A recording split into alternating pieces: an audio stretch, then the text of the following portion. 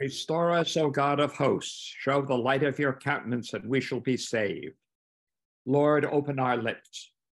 And our mouths shall proclaim your praise. Glory to the Father, to the Son, and to the Holy Spirit, as it was in the beginning, is now, and will be forever. Amen. Amen. Let us confess our sins unto Almighty God. God of all mercy, we confess that we have sinned against you, opposing your will in our lives. We have denied your goodness in each other, in ourselves, and in the world you have created. We repent of the evil that plagues us, the evil we have done, and the evil done on our behalf. Forgive, restore, and strengthen us through our Savior Jesus Christ, that we may abide in your love and serve your will. Amen. And may Almighty God have mercy on us, forgive us all our sins through our Lord Jesus Christ. Strengthen us in all goodness, and by the power of the Holy Spirit, keep us in eternal life. Amen. Amen. Amen. Let's see.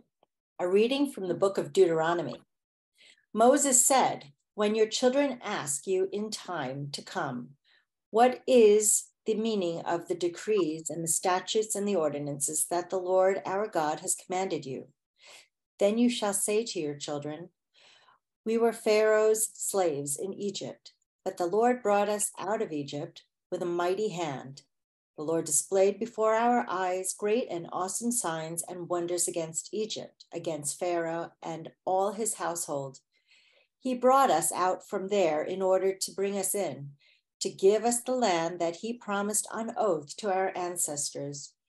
Then the Lord commanded us to observe all the statutes, to fear the Lord our God and our lasting good, for our lasting good, so as to keep us alive, as is now the case. If we diligently observe this entire commandment before the Lord our God, as he has commanded us, we will be in the right. The word of the Lord. Thanks be to God. Let us read responsively the selection from Psalm 86, found in your bulletin. Teach me your way, O Lord, and I will walk in your truth. Knit my heart to you that I may fear your name. I will thank you, O Lord my God, with all my heart, and glorify your name forevermore. For great is your love toward me. You have delivered me from the nethermost pit. The arrogant rise up against me, O God, and a band of violent men seeks my life. They have not set you before their eyes. But you, O Lord, are gracious and full of compassion, slow to anger and full of kindness and truth. Turn to me and have mercy upon me. Give your strength to your servant and save the child of your handmaid.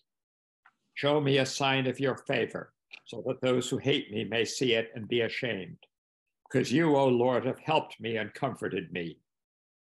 Glory to the Father, to the Son, and to the Holy Spirit, as it was in the beginning, is now, and will be forever. Amen. A reading from the Gospel according to John. The disciples were urging Jesus, Rabbi, eat something. But he said to them, I have food to eat that you do not know about. So the disciples said one to another, surely no one has brought him something to eat.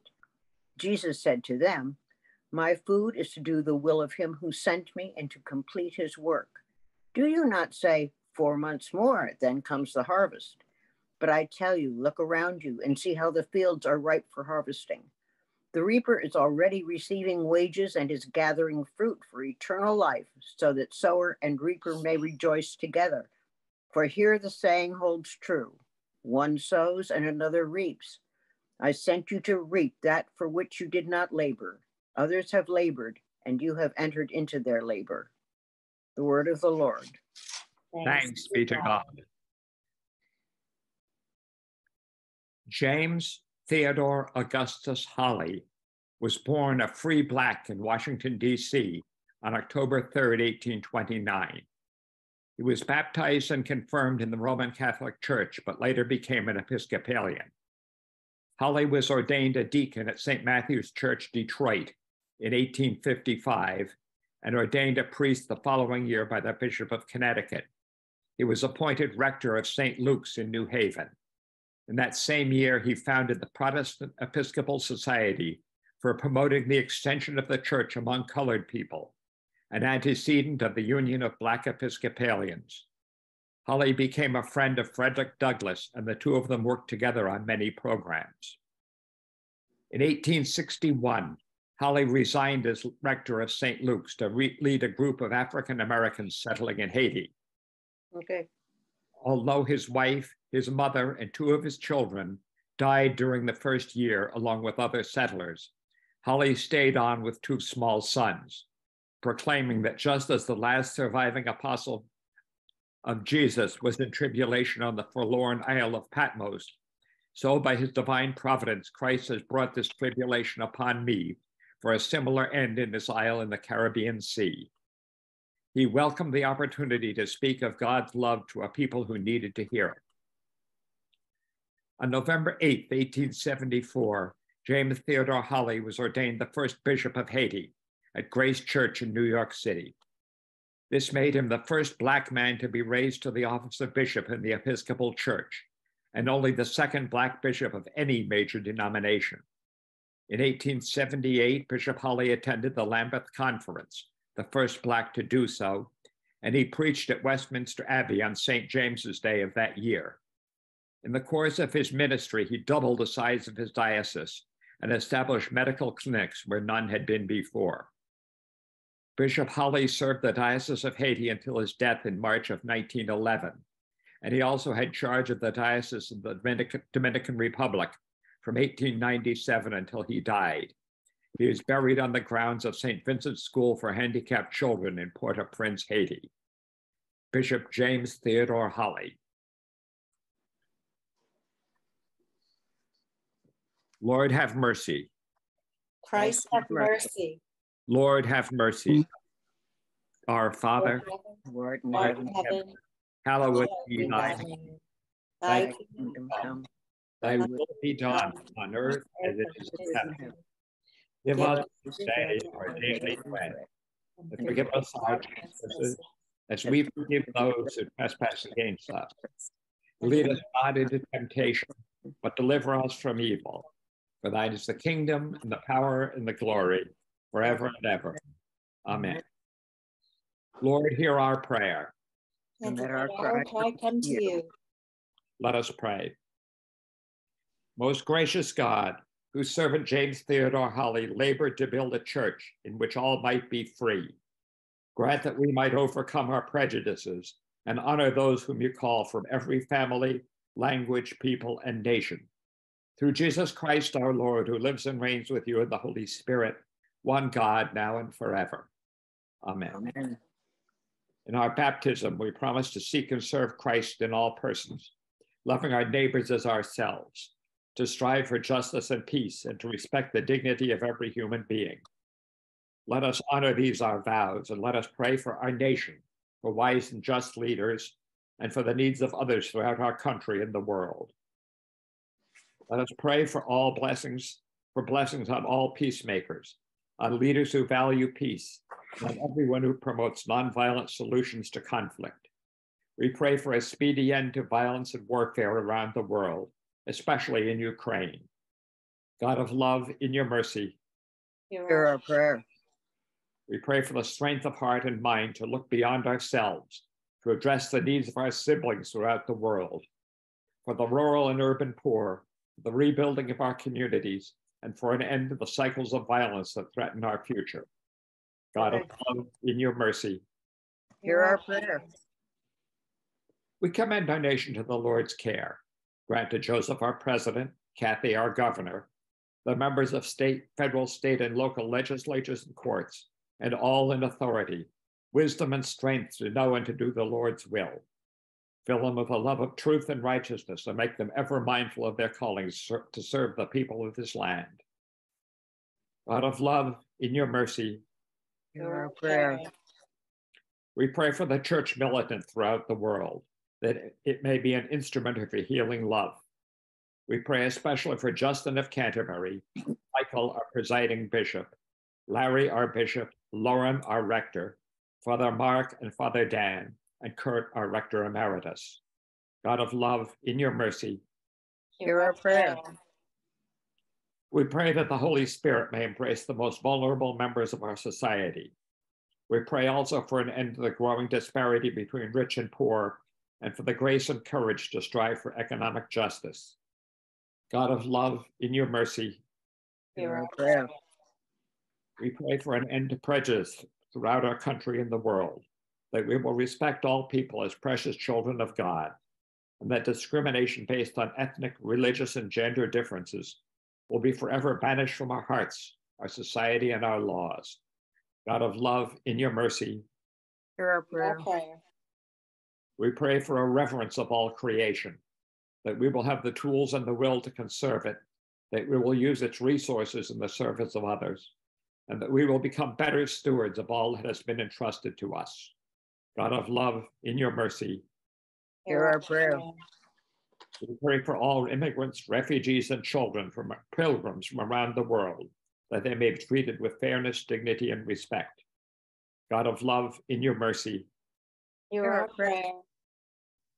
We pray for all prisoners and captives, that a spirit of forgiveness may replace vengeance and retribution, and that we, with all the destitute, lonely, and oppressed, may be restored to the fullness of God's grace. God of love, in your mercy, hear our prayer.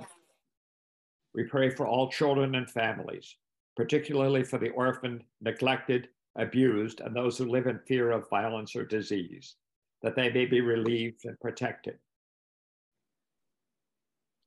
God of love, in your mercy, hear our prayer.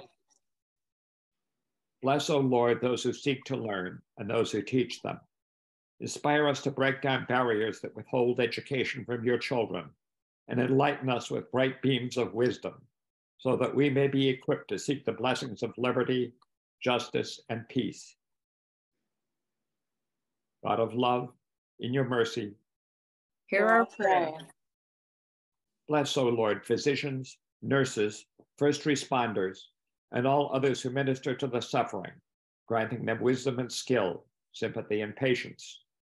We pray especially for Dr. Elizabeth Engelman, Dr. Dan Griffin, Dr. Esther E. Knapp, Dr. Rachel Simpson, Kat Bates, Norina Guerra, Karen Liu, Eva Longmire, Brenda Marshall, Susan Dietz Massengill, and all those responding to natural and human-made disasters.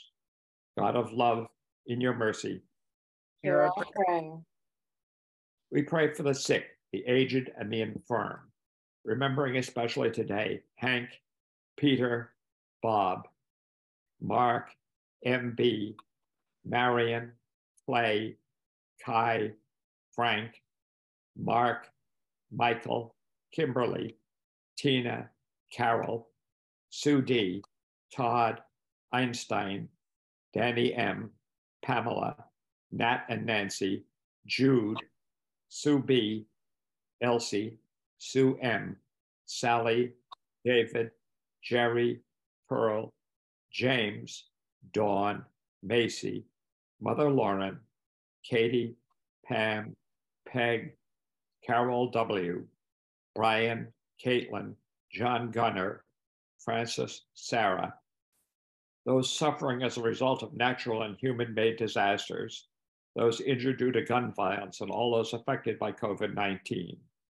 God of love, in your mercy, hear our prayer. We commend to you, Lord, all those who have died, remembering especially those who have perished so far in the war in Ukraine, those who died as a result of natural and human-made disasters, those killed as a result of gun violence, the millions worldwide who have died from COVID-19, and all those we remember today, the stillness of our hearts. May they rest in peace. God of love, in your mercy, hear our prayer. Almighty God, you have promised to hear what we ask in the name of your Son. Accept and fulfill our petitions, we pray, not as we ask in our ignorance, nor as we deserve in our sinfulness, but as you know and love us in your Son, Jesus Christ our Lord. Amen. Let us bless the Lord. Thanks be to God. May the crucified Christ shatter our brittle fear, draw all people to his glory, and make us servants living for the world. And may the blessing of God Almighty, the Father, the Son, and the Holy Spirit be among us and remain with us always. Amen. Amen. Let us go forth into the world, rejoicing in the power of the Spirit. Thanks Thanks be to God.